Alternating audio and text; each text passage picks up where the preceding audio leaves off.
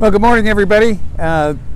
It's April 8th, 2020. I'm Jim Hodson, the Executive Director here at the Fort Worth Aviation Museum. And this is our Wednesday edition of Fun with Aviation. And today we're going to feature the RF-8 Crusader.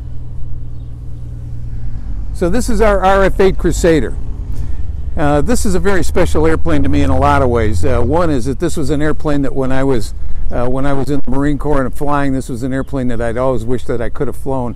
When I was a kid growing up in the Chicago area, the first jets that I saw were F-86s, and I guess that's where I got my interest in aviation and wanting to fly.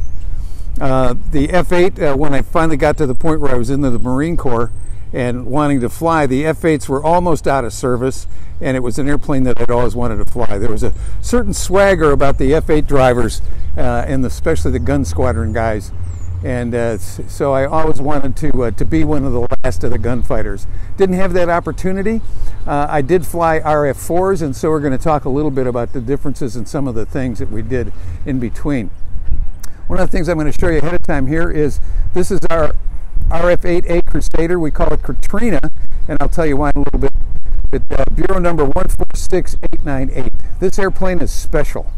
You'll see it had a unit citation, an excellence ribbon, national defense ribbon, and a Vietnam service ribbon. We don't know the full history on this airplane, but the RF-8s in general are very special. There were only about 1,200 F-8s that were built out of Grand Prairie, and only 144 or so of them were RF-8s. This airplane's job is a photo reconnaissance aircraft, and its job was to take pictures. It didn't have any guns. The guns were taken off of the airplane, and in replace of the guns, they put fuel cells so that the airplane could fly longer. So we're going to show you a little bit about this. You'll see a patch on the nose. This is where Katrina comes in. This airplane, after it was retired from service, was on display in Mobile, Alabama, at the exhibit there with the battleship. During Katrina, the sea surge broke down some of the roof and walls of the museum, the display area, and airplanes got sloshed around. This one got damaged pretty badly, and so it was taken to Pensacola, where they were getting ready to send it to the range at Eglin. They were going to bomb it on the bombing range there.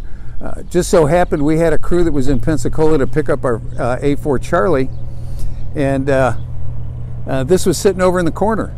And they asked what was going to happen, and they told them that it was going to be sent out to the weapons range. And so the guys called me up and they said, "Can we bring this home?" And so we talked about it a lot and decided to do that. One of the things with airplanes that we get here is we don't often know the story of the airplane before we get it. Sometimes it's only afterwards that we truly learn the full story on the airplane. So here's the background on this one. This is what makes this one truly special. Not only was it built here, but it flew here with the VMJ-4. That's a Marine Photo Reconnaissance Squadron, or was. Remember, we talked about it before. V means it was fixed wing, M means it was Marine Corps. And for a while, the J stood for utility or for photo reconnaissance. So VMJ-4 meant that it was the 4th Squadron. And that was a reserve squadron. It was based in Olathe, Kansas. It was based in New Orleans, but it finished up its career here in Dallas, as far as the Marine Reserves were concerned. At the point in time that it was here in Dallas, the commanding officer of VMJ-4 was none other than Neil Anderson, famous test pilot for Lockheed and General Dynamics with the F-16 and other aircraft. And we have pictures of him with his squadron at NAS Miramar when they were out there for deployment. So what we're going to show you is underneath the nose, and we don't have the housing for it, but this was station number 1, and it had cameras in it that looked forward. Then we go back here a little bit further, you'll see another window, and you'll see a camera mount inside. This is station number 2. And this is station number 3 and 4. There's also, you can see inside there just a little bit, cameras would be in here. And in this particular one, you can see where there was a slot where it could look down below. So the cameras were for many different purposes. When it was daytime, they had sensors in the bay there that would add light for the to be able to adjust the camera's camera's aperture and settings. Let's see. So we've got, one of the things is that this airplane had day and night missions. And that was not the case with the fighter version. The fighter version was a day fighter. In fact, it was the first naval aircraft to be able to break the speed of sound. These aircraft were capable of 1.86 speed of sound, or about 1,200 miles an hour. You'll see a big yellow dot here. And behind that, you'll see a panel. It's pretty nondescript, doesn't show much.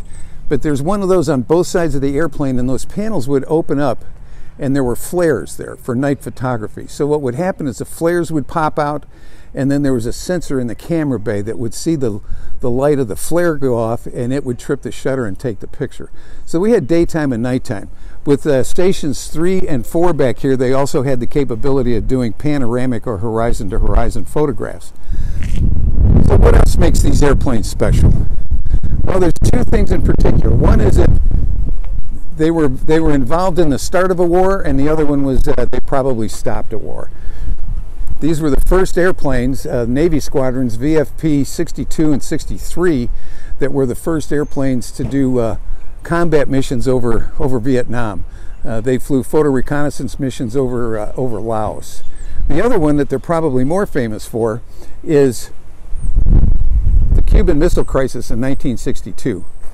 U-2s had found that the Russians were starting to bring missiles into Cuba, and stationing surface-to-air missiles and also ground-to-ground missiles.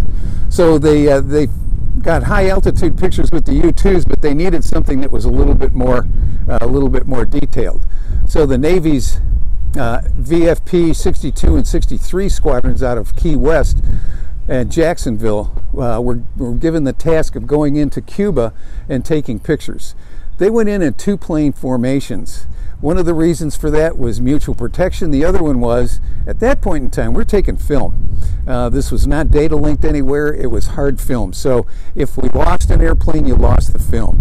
So we had an old saying in the Marine Corps, if you've got one, you've got none. If you've got two, you've got one. So they were sent in pairs for mutual support, and also to hope that they would get at least some pictures back.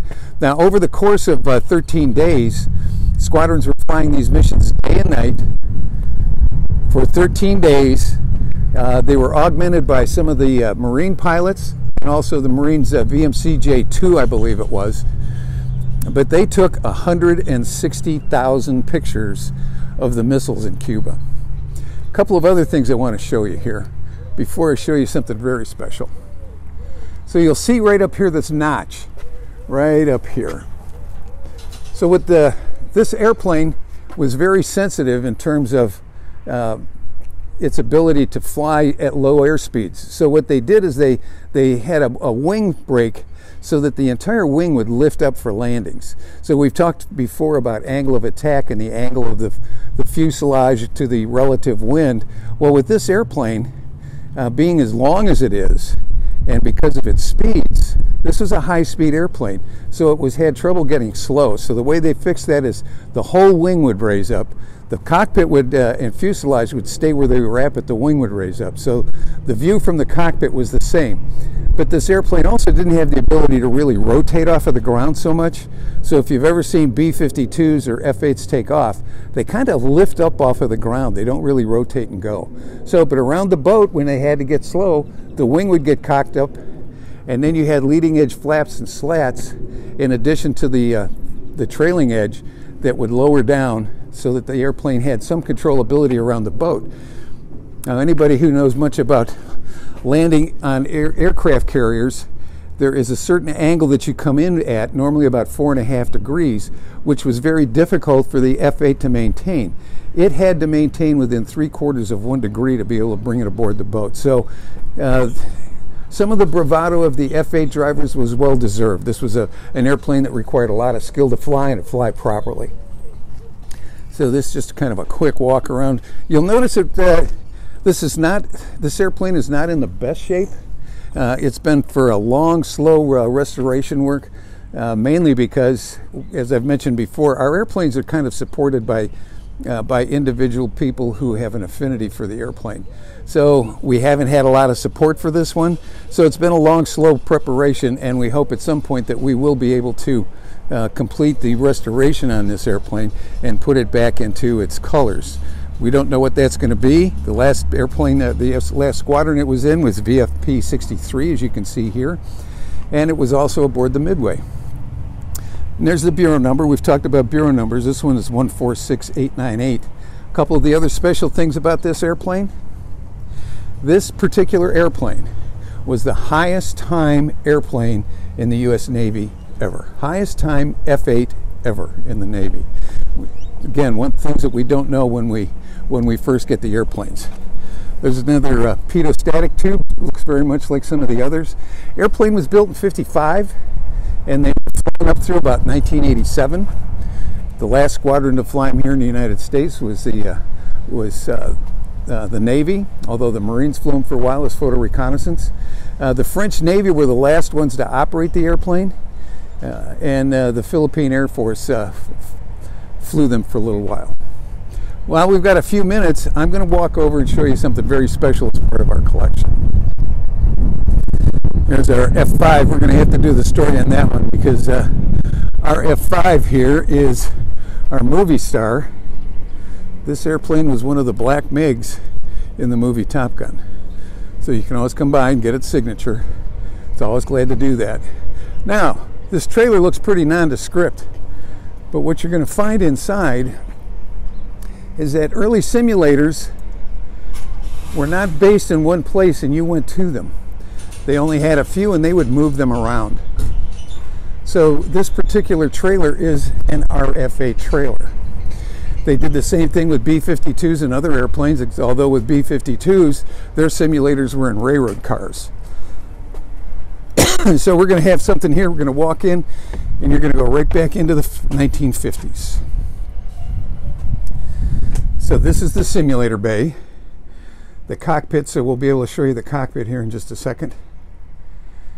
And this is where the instructor operated the simulator. We'll take a more detailed look at that. Here in the back, the part that really fascinates me is this is the working end of it. So you can take a look in this entire simulator, and it had motion. It was controlled by tubes. Racks and racks and racks and racks of tubes. Now this was the technicians or the maintenance person's excuse me, the maintenance person's area, and you can see all kinds of electrical components, fuses, diodes, capacitors, and tubes. And this is just the way we got this. Oops, sorry, bumped the camera there. We were very fortunate in acquiring this, and when we did, there were things about it that we didn't know, like most of the things that we have here. So this is the control panel for the instructor. You can see that they can do all kinds of procedures, turn things on and off, make life difficult for the pilot inside. He can see all of the gauges that the pilot has. He can control systems, turn them on, turn them off. He can see exactly what the pilot's doing. And in fact, the other thing is there's a moving map here. So he can see if the pilot is going in the places that he's supposed to be going. Now, one of the other things that we didn't know about this simulator when we first got it was where it had been and who had utilized it. So when we got it, we found a drawer full of training jackets. And the names on these training jackets are the same people who were flying our airplane outside. So this simulator, along with our airplane outside, go together. Now I'm getting a message that's saying I've got low network connectivity, so we're going to continue here best we can. They're going to show you a little bit of the cockpit. Cockpit on an RF-8 is very much different than on a gun airplane. You'll notice what looks like a big round radar scope right up there at the top of the control panel.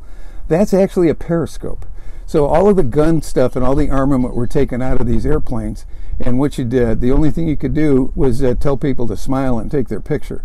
But you used that periscope to be able to guide you on the ground into the area where you knew you were going to be taking pictures.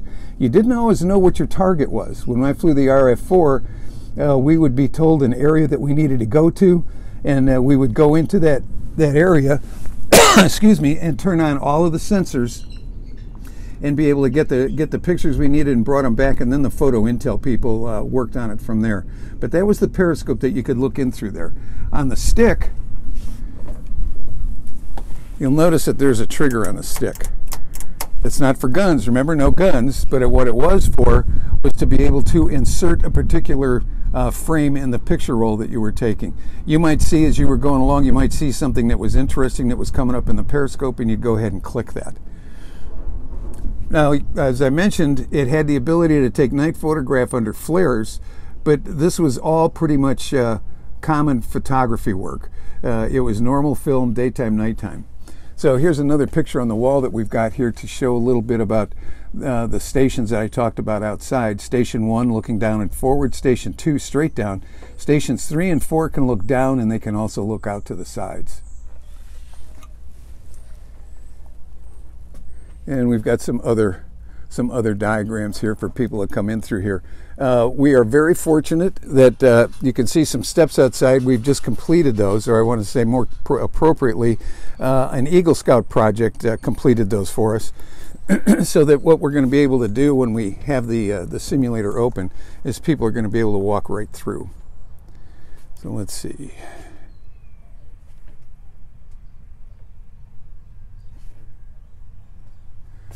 So I'm going to mention that this particular simulator and what we're doing in here, a lot of the work in here and getting the lights to work again are contributable to Bucky Gear, and in fact Bucky is sponsored us repainting the exterior of this. I want you to notice that in here, when the doors are all closed and you close this sliding door, it gets real quiet.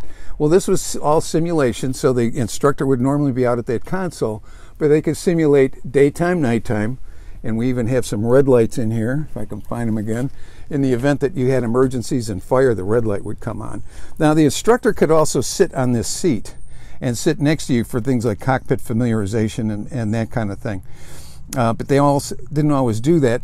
Mostly they did that from back in the console. But I can show you that one of the other significant historical features of this simulator are that we have historical cigarette butts still here in the ashtray. This was back in a time when it wasn't a big deal to be smoking around computer equipment and that kind of thing. So now you know what the cockpit of the F-8 looks like. This was an airplane that you wore. You can tell it's a very tight fit in the cockpit. Controls on the other side for radios, and the controls underneath here, if I can get a good picture of them. These were the controls for the cameras, and there are more camera controls up front. The rest of it is our instrumentation for your flight instrumentation. And here's a close-up of the periscope. So again, this is very special for us, and we found that we have a lot of airplanes here that. Okay, I got a question from Mike Lepec. It says, when can we come and fly it? As we usually have this open for hops and props. So whenever our current emergencies are open and we can do this, we will go ahead and have this open during hops and props day, so people can come out, sit in the cockpit, and see this simulator. We did have a group come out here quite a while ago and did some filming in here and used this as a setting for an outer space spaceship. But when you walk in here, all of your senses are assaulted. You walk in and you can smell the 1950s in here. So we'll walk back out, take another quick look at the RF-8, and that'll be our session for today. I appreciate that we've had a number of people that have come out and taken a look at this. Again, this airplane, the RF-8, is a special airplane to me in general, and it's a special airplane in and of its own right. The other thing is that this airplane, in addition, I mentioned that it was a high time ever Navy F-8. It had close to 8,000 flight hours on it, and it had over 600 carrier landings by the end of its career.